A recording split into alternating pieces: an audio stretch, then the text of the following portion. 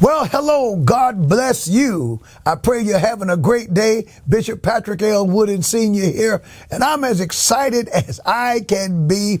I'm filled with the joy of the Lord, and I pray that you are enjoying your day, walking in the goodness of the God of the Bible, and I pray that you are in a celebratory mood because, some good things have just happened. We got a little more protection for our children because we're blocking those who are trying to frame mischief by a law. The Bible says, shall the throne of iniquity have fellowship with thee?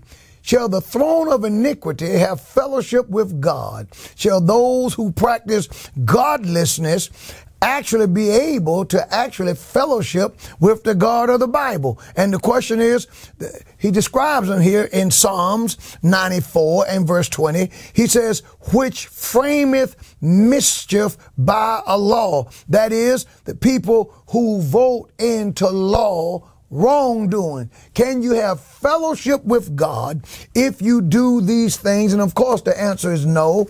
But a wonderful thing has just happened in our state just yesterday. North Carolina legislature overrides 6 governor vetoes, putting measures into law. Look at this. 2 of those bills focus on charter school regulations, a third on building code procedures, and look at this, which is what I want to speak to you about today, 2 on transgender issues. Transgender issues. I have it right here. Look at this.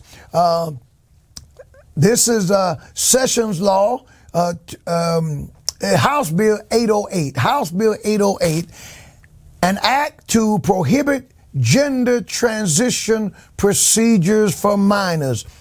An act to prohibit gender transition procedures for minors. Now, in our state, minors can't drive a car. Minors can't smoke. Minors can't drink alcohol. Minors can't smoke dip tobacco. Minors can't smoke cigarettes. There's a whole lot of things minors can't do. Minors can't get into R-rated movies. Minors can't do a whole lot of things in our state. And can you believe that we had to pass a law that would keep minors from being mutilated sexually look at this, the definitions: biological sex, the biological indications of male and female in the context of reproductive potential or capacities such as sex chromosomes, naturally occurring sex hormones, gonads, and non-ambiguous internal and external genitalia present at birth, without regard to any individual's psychological, chosen, or subjective experience of gender. Here is looking at just solely the way the child is born, and this is designed to keep families, moms, dads, aunts, uncles, nephews from accompanying minors, taking minors to doctors and having their bodies as minors mutilated. Now, you would think that everybody would vote to keep this from happening. You would think that there would be no need for a override, but you're wrong. According to what we have here with the Senate roll call, this vote, look at this. This is the roll call on the gender transition for minors. House Bill 808. Look at this. There was a total of 45 votes. This is the Senate. Total of 45 votes. Yeas, 27. Nays, 18. Of the 27 yeas to protect minors, 27 Republican votes, 0 Democrat votes. Of the noes, 18 voted no, 0 Republicans voted no, 18 Democrats voted no. I'm telling you, I don't know why anyone would oppose protecting little children. In the House, look at this, there were 119 votes. Yeas, 74 yeas. 72 of the 74 came from Republicans, and 2 of the 74 came from Democrats. No's, 45. 0 Republicans voted no. 0 Democrats voted, 0 Republicans, voted no, and 45 Democrats voted no. I'm so glad that this thing was not upheld. And I'll tell you something else here. I have another thing. Look at this. Ladies, this is for the women. Fairness in women's sport. This was overridden. Also, look at this. Yeas 74, nays 45. 72 Republicans voted yay to protect women in sports, and 2 Democrats voted yay. And of the no's, 45 were against it. 0 Republicans voted against it, and 45 Democrats voted against it. And this was in the House. And in the Senate, the yeas were 27. 27 Republicans voted yay to the Fairness in Women's Act, and 0 Democrats voted yay, and 18 Democrats, there were 18 no's, 0 Republicans voted no, 18 Democrats voted no. Now, what this act says, among other things, is all teams participating in interscholastic and intramural athletic activities shall comply with the following. Look at this. Athletic teams designated for females, women, or girls shall not be open to students of the male sex.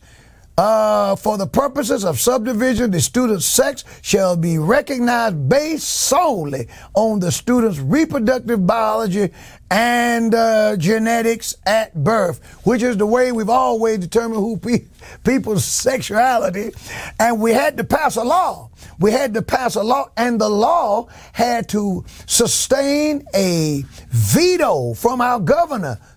We're praying for you, Governor Cooper.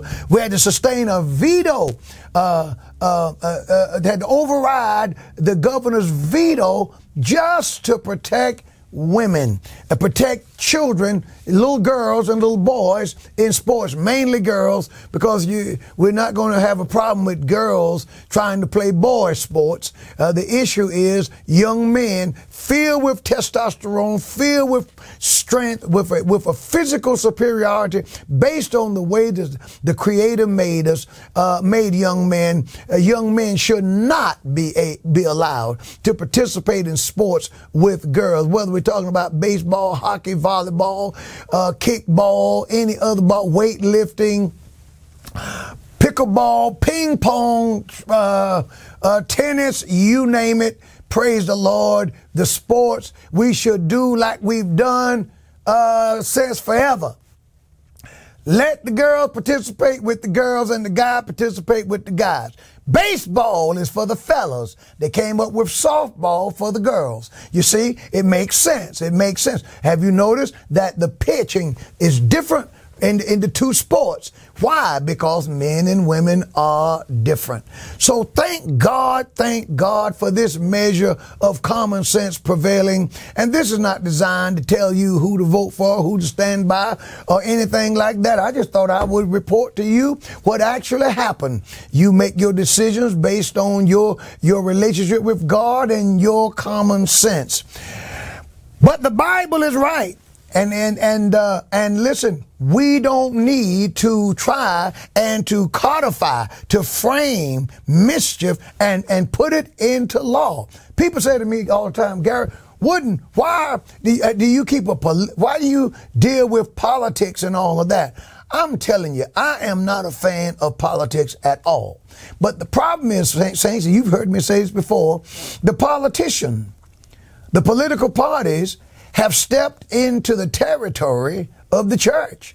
They've stepped into the territory of God. These people try to play God. They try to tell us what to think and how to behave. And as I've said many times, the Antichrist, will he be a political figure or will he be a religious figure? When you study the scriptures, you see that he will be both. He will be as much religious as he is political, and as much political as he is religious. And so, saints, as never before, the believer has got to keep their eyes on the Lord, and yet at the same time be well aware of what's going on in this world that we are not of, but we live in it. And we live in it, we walk in it, we eat, sleep, and breathe in it, and we're going to be in it until Christ comes to take us out of it, or until death comes. And so in the meantime, Jesus said we're to occupy till he comes. Speaking of occupying, I can hardly wait to have you to join me tonight, right here at the Upper Room Church of God in Christ. You notice I'm back in the office, praise the Lord, at my desk, and I got all the glorious, all my wonderful flags behind me. And from time to time, my friends, I just want you to know, the flags is not endorsing an immoral lifestyle. It's my way of saying to the immoral, you can't have God's rainbow. The God of the Bible made the rainbow, and the rainbow is a symbol of God's grace and God's mercy. And I thank God for being a graceful and merciful God. And I want you to join me right here tonight. I'm as fired up as I can be. I'm going to wrap this up, but join me for Bible study. You guessed it.